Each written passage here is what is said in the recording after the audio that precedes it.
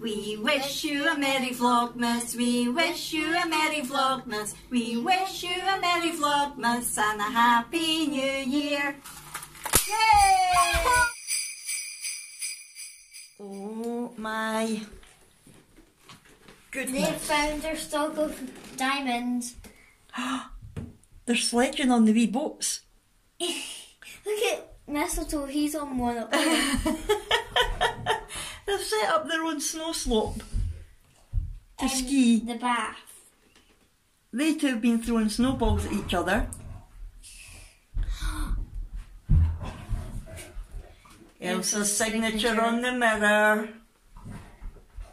And look! Toilet roll up there, toilet roll there, toilet roll round the sink. You were wondering where you were. What a mess. Hi everyone, welcome to our Crazy Life Scotland and Vlogmas Day 22. I am so excited. I don't know about you, but only 3 days until the big day and I cannot wait. The girls have finished school now for 2 weeks and in the words of Michael Bublé, Mum and Dad can hardly wait for school to start again. I'm only kidding, I do like the school holidays. And I just love this whole time of year in general. My mum and dad are coming over tomorrow and they'll be here until Christmas Day. Well, I say they'll be here, they're staying in a hotel, but they'll be with us every day. And I'm so excited about it. I think we used to take them for granted a bit because we stayed 5 minutes away from them and we saw them all the time. But now that we're staying so far away and we only see them every few weeks, it's just so good. We really, really enjoy the time that we have together. So I thought, what will I do for Vlogmas Day 22? Well, what better way to be excited about Christmas than a pantomime? When I was starting the rehearsals for the pantomime, I did ask if anybody would like me to put a vlog together, basically documenting the pantomime from the very beginning until the final performance, and quite a few people said yes please, so this is going to be the day. But before we get into that, it's time for Guess a Song from Random Lyrics, fa la la la la la la. And yesterday's song was one of my favourites. So here it is, Merry Christmas, everybody's having fun. It's Christmas! Sorry. Yeah, you can tell I'm excited. And the first line of today's lyrics is, well, it's been a year. Well, it's been a year. That's the first line of today's lyric. Right, let's get into the pantomime. Now, a little disclaimer. This is not a professional pantomime in any way, shape or form. None of the people in the show are seasoned performers, are trained in any way, shape or form. We're basically just a bunch of friends, mostly meeting through line dancing, quite a lot of family connections, and we just love getting together, having a laugh and giving up our time for a bit of charity. That's basically it. Nobody has to audition. It doesn't matter if people can sing or dance or act, anything like that. It's a community pantomime that we put on for the community to raise a wee bit of money and just have a laugh. So first of all, let's meet the cast. Right, so here we are at our first read-through rehearsal. I will introduce you to everybody. First of all, we have David. Hello. Hello, David. Who are you playing? I'm David, and I'm going to be playing the Wizard in the Wizard of Oz. You certainly are. You're going to be 3 different wizards in the Wizard of Oz. Yeah. Excited. Multiple roles. And you are? Hi, I'm Samantha and I will be playing Tin Man. The tin woman. Tin Gal. Yes, tin gal, absolutely. Hi, I'm Betty, and I don't know what I'm playing. You don't know what you're playing? No. Oh, Betty, you are the Wicked Witch of the West. I'm sorry. It's because I've got enough wrinkles. Well, moving on. So much fun. This is Mummy Dearest. The Dame. The Dame. Belinda. Belinda. This is Anne. This is my mummy. And she's the most wonderful woman in the world. And Fiona takes all her talent from me. Absolutely. And then we have the kidlies. We have Brooke, what are you playing? Dodo. Dodo the dog. And we have Nicole, and you are also a minion. Banana. Then we have Millie, who is a minion. We have Kai, who is the yellow-backed toad. Yes! We have Abby, eating as always. And what are you? What are you going to be? You're Dorothy. We have our main woman there. I'm the narrator. Hello. And this is And And you're playing? I just told you 2 seconds ago, Anne. the gatekeeper? Yes! Yes! Okay, so the other 2 ladies are back from their holidays now. So first of all we have... Elizabeth. And who are you playing, Elizabeth? I'm playing the lion. The lion. Wow, put him up, put him up. And we have... Patricia. And you're playing... I'm the scarecrow. You're the scarecrow. The one that's dip it, no brain. Saying nothing. Saying nothing. My name is Rose and I am playing a minion in the panto. Excellent. And... My name is Tom and I am playing a minion in the panto. Yay! Are you enjoying it? Yes. Good. Even though we do follow the traditional storyline of the pantomime, we always like to make it a little bit different. I write the script and I don't like to be conventional and follow the usual storyline to a T. I use a bit of artistic licence just to add a bit of humour, and we usually like to make it quite local to the community that we're in. So it was performed in a place called Camlin, which is a little town just outside Falkirk in Scotland, but the locals call it Kemlin. So this year our show was called The Wizard of Oz Kemlin Style.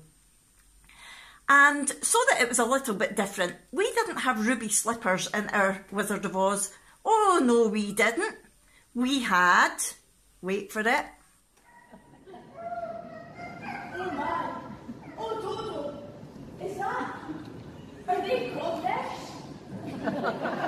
Yes, our ruby slippers were Converse. Why not? It's 2018, don't you know? And I have to apologise that any clips that I show from the actual performance are in portrait rather than landscape.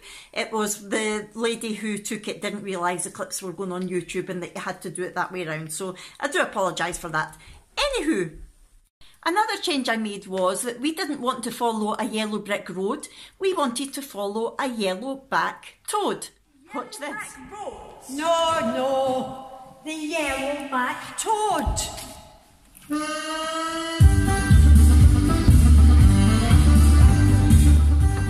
And of course, every Wizard of Oz needs a wizard, right?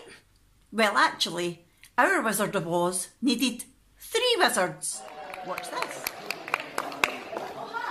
Are you the wizard? Well, I am a wizard, but I'm not. So are you the wizard? I'm the boy wizard, Harry Potter. Wait a minute. So you are the wizard? You told me already. No, I didn't. I simply said I am who I am. Thanks. Let's go back to the start of rehearsals. Now, the way it always works is we first get together, we have a read through of the script, and any changes that any of the cast think should be made get made at that time, and it quite often does, because I write a rough draft, but I like to get everybody's input. Some people don't find things that I thought were funny, and some people think of funny things to put in here and there, and that's basically the way that we do it. I write a rough draft and then we all get together because everybody's ideas are different and it always ends up so much more fun that way. But even once we've done the read through and made all the changes that we thought we were going to make, we do still end up making a lot of changes at the last minute. Once it's up on stage, we think, oh, that would be quite good in there, or oh, that doesn't work, we better take that out. Here's an example of quite a late change that we made. Why don't you come and ask for a heart? Really, that's a great idea, and then just come in. You'll be right. All right, let me do it then. Why don't you come with me and ask them for a heart? Really? That's a great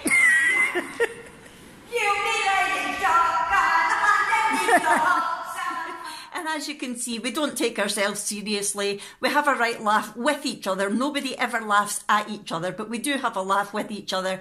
And the banter between me and my mum is really quite good because we don't take offence at anything that each other says. We've been doing this way too long for that. Another thing that does happen a lot with rehearsals, because it's just people giving up their own time, everybody's busy, especially at this time of year, so we have a lot of rehearsals where people are missing, they're away on holiday or they've got a night out, and that can be rather challenging. For one of the segments that we did, we only had every single person there who was going to be in that segment twice before the real thing, so that can be challenging. And we do rely on people taking on multiple roles at rehearsals when people are off. For example, David, who played the wizard, he is just hilarious. Watch this. That's very impressive. But it doesn't help me. Sorry, that's all I've got. A little more. Woo! You need to find the right wizard. Where is that?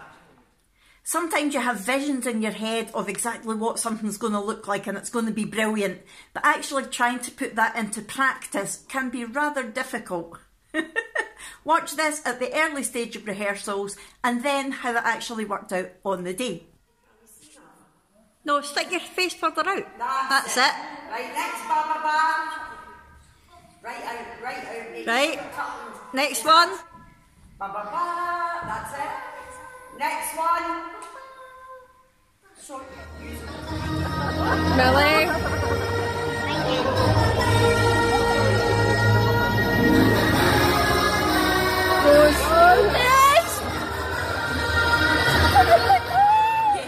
And they say that you should never work with children or animals.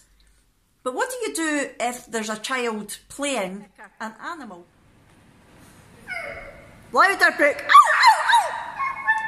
Don't do that to my dog. She played a good dog in the end, apart from the fact that she kept peeing on all the characters.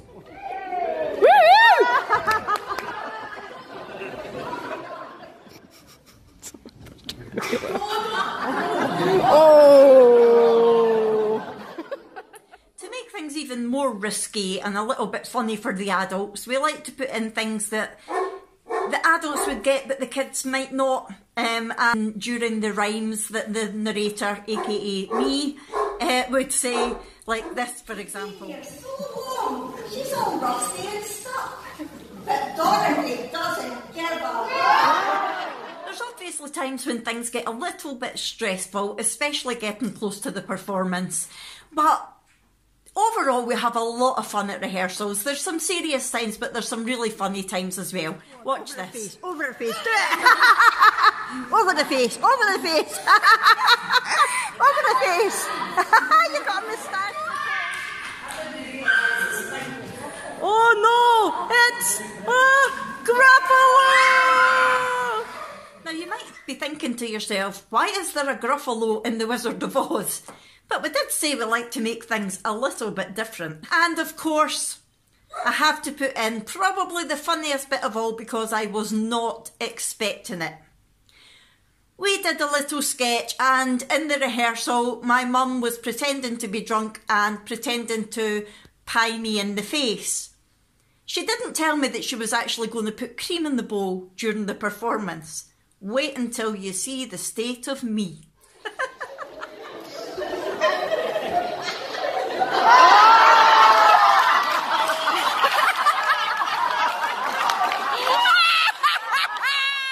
Oh dear, what a laugh.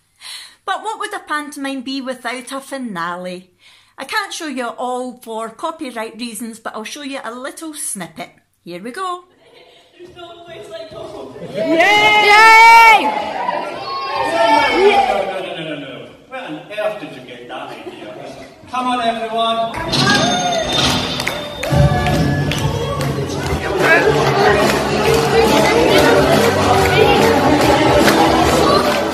Unfortunately, we didn't actually really get any footage of what was going on the stage because the person who was filming got up to dance. But we all had an absolute ball. And overall, we raised about £1,500 for next year's Winter Festival, which basically gives all the kids in the local area a free day out with lots of entertainment and fun leading up to Christmas. So that was our little pantomime snapshots. I really hope you've enjoyed this. It was a bit of an editing nightmare for me, so if the editing's not great, please forgive me. I'm still new to this. Okay, before I go, I'm going to give you the next line for Guess a Song from Random Lyrics, fa la la la la la la. And the line is, I wrapped it up and sent it. I wrapped it up and sent it. I hope you've enjoyed Vlogmas Day 22 and that you'll join us tomorrow for Vlogmas Day 23, and I'm hoping that it's going to be a little sort of party afternoon evening with my mum and dad, so we should get some footage of that. It should be fun. Okay everybody, I will see you later. Bye! We wish you a Merry Vlogmas, we wish you a Merry Vlogmas, we wish you a Merry Vlogmas and a Happy New Year.